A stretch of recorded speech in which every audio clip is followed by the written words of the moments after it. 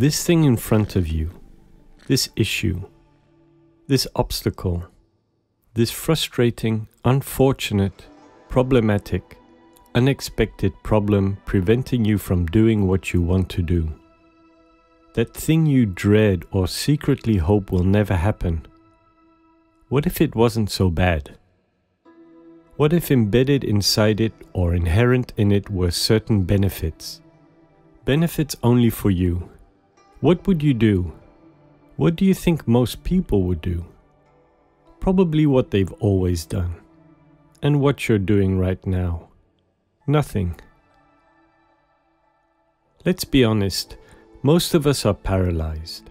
Whatever our individual goals, most of us sit frozen before the many obstacles that lie ahead of us. We wish it weren't true, but it is. What blocks us is clear.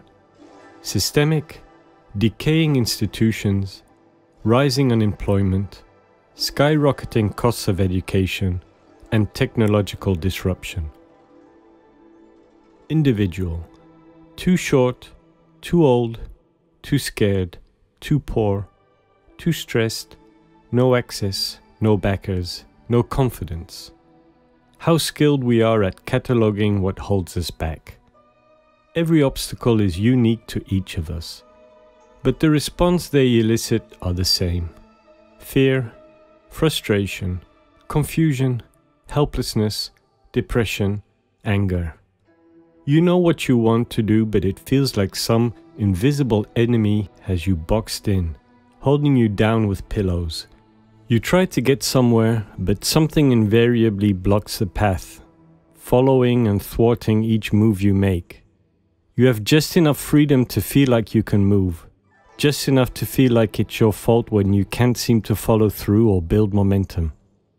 We're dissatisfied with our jobs, our relationships, our place in the world.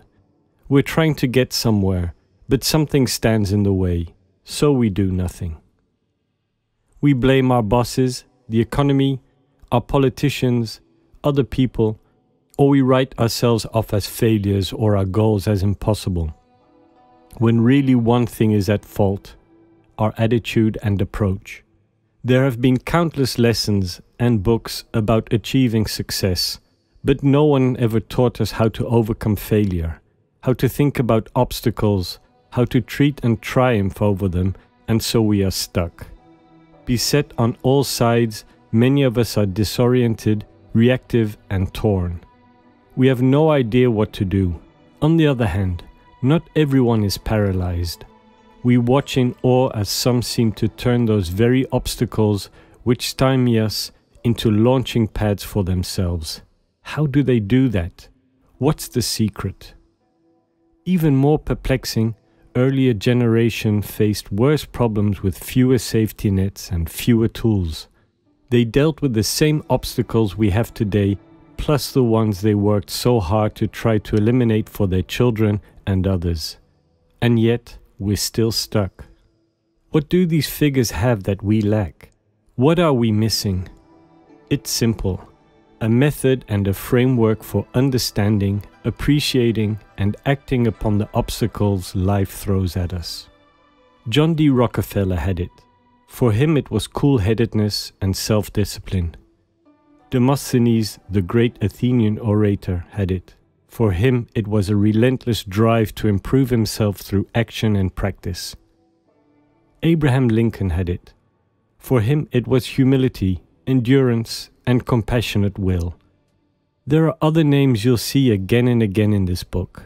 Ulysses S. Grant, Thomas Edison, Margaret Thatcher, Samuel Zimmerman, Amelia Earhart, Erwin Rommel, Dwight D. Eisenhower, Richard Wright, Jack Johnson, Theodore Roosevelt, Steve Jobs, James Stockdale, Laura Ingalls Wilder, Barack Obama.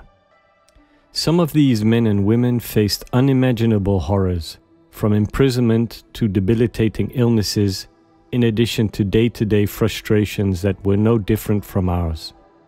They dealt with the same rivalries, political headwinds, drama, resistance, conservatism, breakups, stresses, and economic calamities, or worse. Subjected to those pressures, these individuals were transformed. They were transformed along the lines that Andy Grove, former CEO of Intel, outlined when he described what happens to businesses in tumultuous times. Bad companies are destroyed by crisis. Good companies survive them. Great companies are improved by them. Great individuals, like great companies, find a way to transform weakness into strength. It's a rather amazing and even touching feat. They took what should have held them back, what in fact might be holding you back right this very second, and used it to move forward. As it turns out, this is one thing all great men and women of history have in common. Like oxygen to a fire, obstacles became fuel for the blaze that was their ambition. Nothing could stop them. They were, and continue to be, impossible to discourage or contain. Every impediment only served to make the inferno within them burn with greater ferocity. These were people who flipped their obstacles upside down, who lived the words of Marcus Aurelius and followed a group which Cicero called the only real philosophers, the ancient Stoics, even if they've never read them. They had the ability to see obstacles for what they were, the ingenuity to tackle them, and the will to endure a world mostly beyond their comprehension and control. Let's be honest. Most of the time we don't find ourselves in horrible situations we must simply endure.